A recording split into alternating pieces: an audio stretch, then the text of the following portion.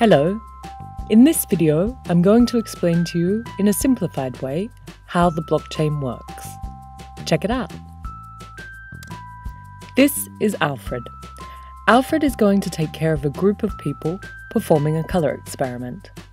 His role is to tell each individual the favourite colour of the person to their left. The blockchain is a decentralised network that does not need intermediary.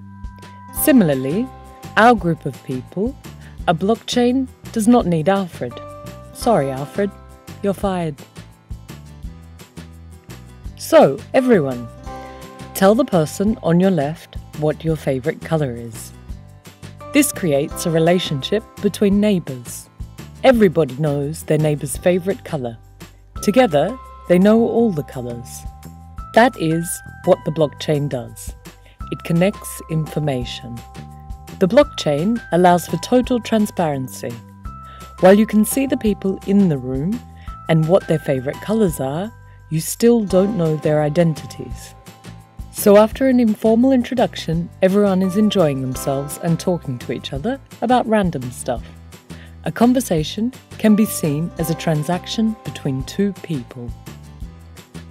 Whenever someone talks to another person, the other is able to see their favourite colour.